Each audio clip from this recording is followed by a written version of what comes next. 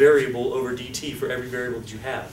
So when we have h and we have theta, you're going to have a d theta dt. In fact, that's what we're counting on. That's what we're counting on, because that's what we're solving for. But you're also going to have a dh dt, so you need to be able to identify that, and that's what we were looking for. So that's why I have a dh dt right here. That's why I know I'm looking for a d theta dt. You're going to have one of those for every variable that you have, because it's all implicit. They're all functions of t. We're just going to feel okay with what we're talking about so far. All right, good. Now, hopefully you made it just past this. Just past this would be, okay, let's take the derivative of tangent theta with respect to t. Keeping in mind, this is a chain rule every time because it's with respect to t. So the derivative of tangent is what? Secant squared. Secant squared what? Theta. Good.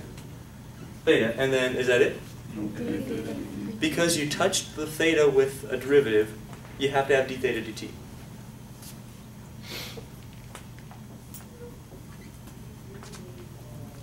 So far, so good?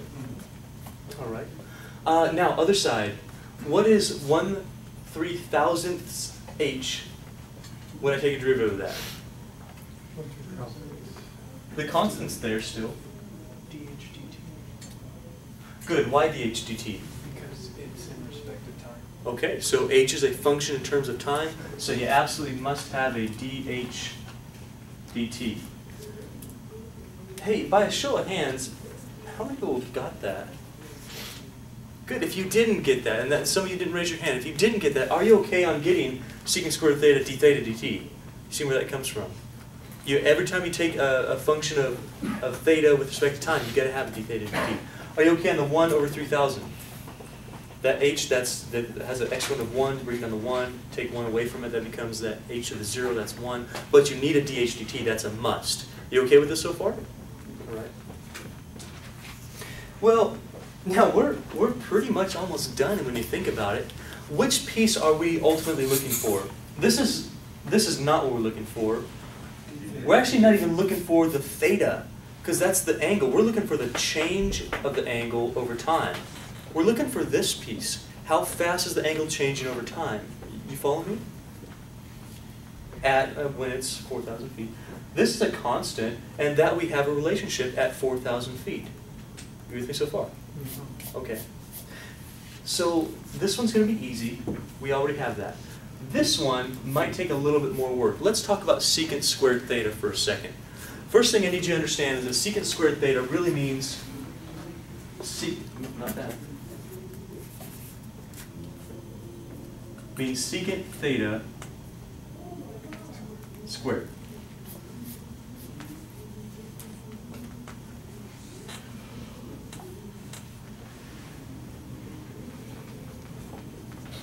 Keep in mind this is all occurring at 4,000 feet. So let's go back over to our picture here and kind of fill in the blanks a little bit.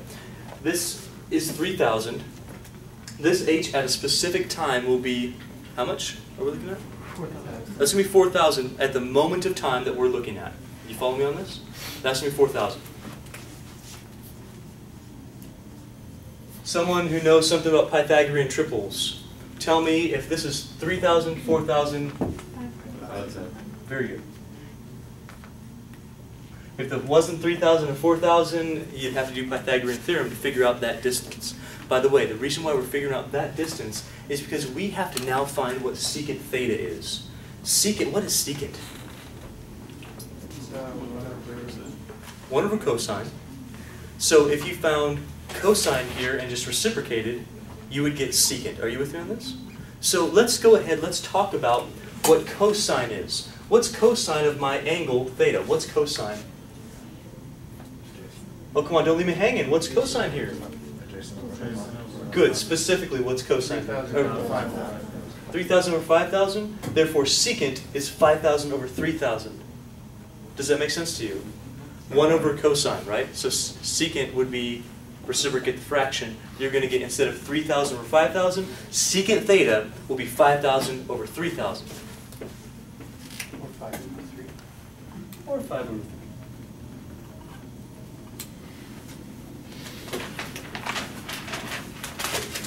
Don't forget that you're squaring it.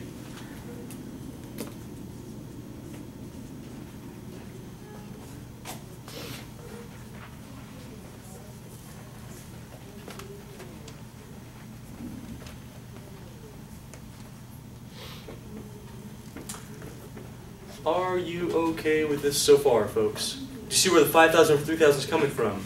Do you see where the squared's coming from?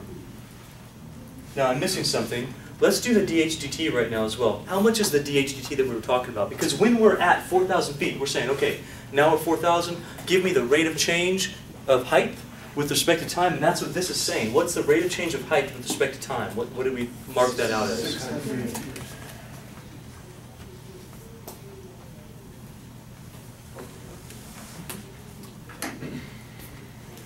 Let's make this a little bit prettier. Can we do that? Make it pretty. What happens over here, 5,000 over 3,000? I love that. That's nice. So I'm going to get 5/3 squared. Over here, we're going to get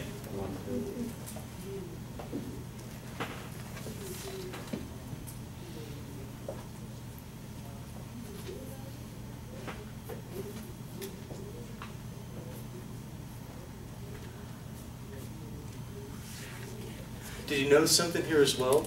Look at the board here real quick. Did you notice how I didn't really divide by secant squared? I just plugged the numbers in. That's okay to do. You can plug in the numbers whenever you want to. You're just going to have one variable remaining, right? Your d whatever dt. You're just solving for that. It doesn't matter when you do it. You could have divided both sides by secant squared theta and it would have worked out just fine. You're just going to get a complex fraction there. I wanted to save ourselves some trouble and just do it on the left-hand side. All right, are you still okay with this? All right. Let's go ahead and square it. What are you going to get squared? Times d theta dt, which is what I'm looking for, equals 1/5. Let's get rid of 25 over 9. You do what? Say what? Okay, very good. So if I multiply by 9/25 on both sides,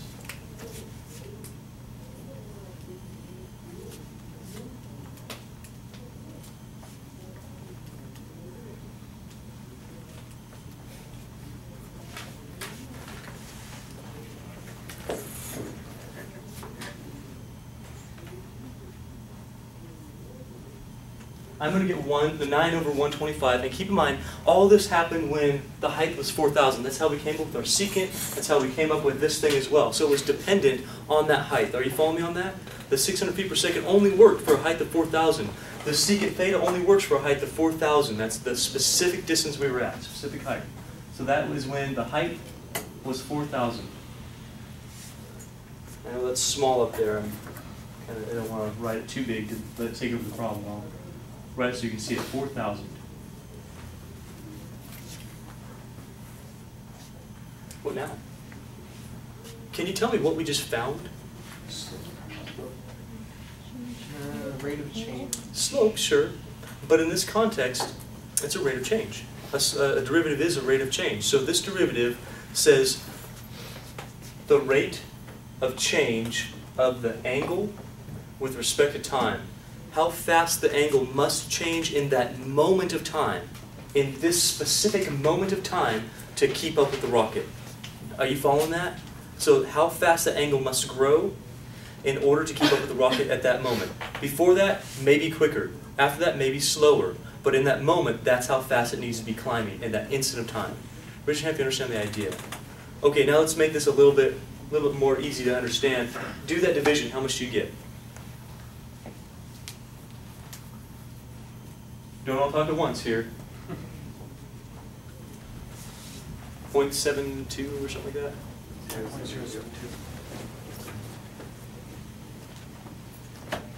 0.072. This right here, what you just gave me, is going to be in radians per second.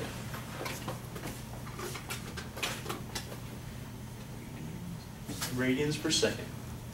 Could you please translate that into degrees? So, because we typically, if I say 0.72 radians per second, you really can't grasp that, can you? You know, it's hard for us because we don't really deal with radians all that much. Translate that into degrees for me. That means you'll multiply by 180 and you'll divide by pi.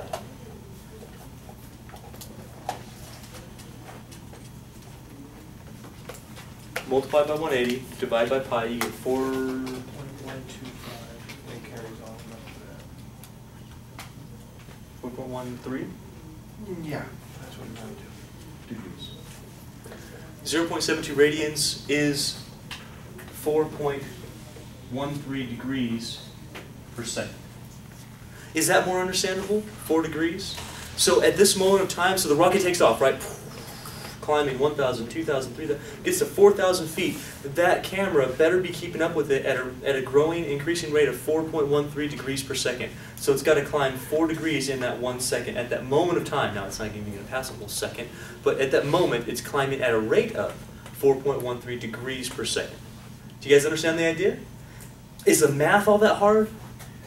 Not really. This is probably the hardest part right there. And that's what's going to be hard for you, is coming up with a formula.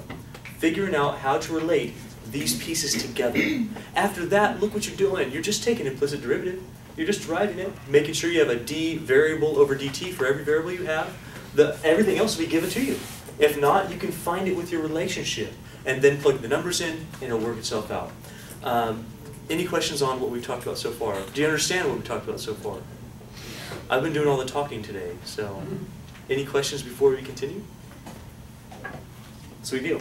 The next thing we get to talk about is chapter 3.